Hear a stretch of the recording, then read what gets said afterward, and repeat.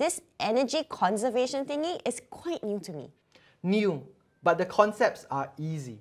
For instance, energy cannot be created nor destroyed, but only change from one form to another.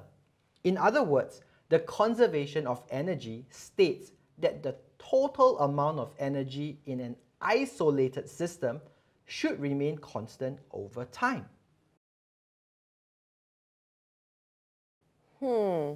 So in other words, instead of disappearing, energy changes into a different form when we do something. That's correct. For instance, inside our bodies, we store chemical potential energy in the form of sugar.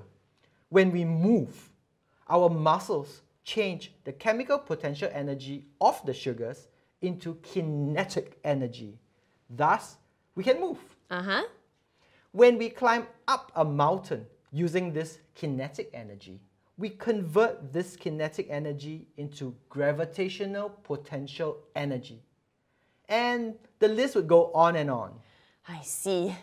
No wonder I always feel drained of energy when climbing the 4-story staircase up to the classroom.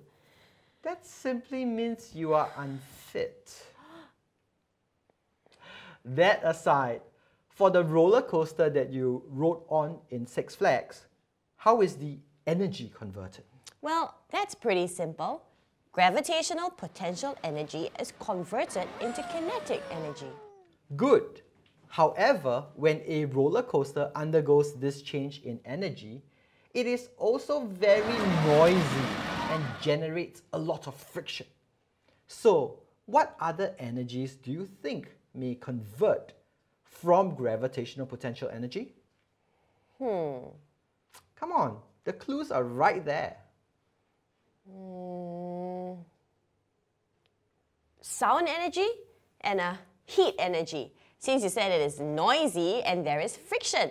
Fantastic. The gravitational energy has been converted into other forms of energy besides kinetic energy, such as heat and sound energy.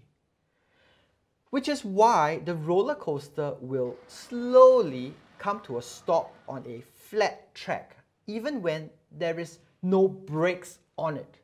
In other words, gravitational potential energy is converted into kinetic, heat, and sound energy.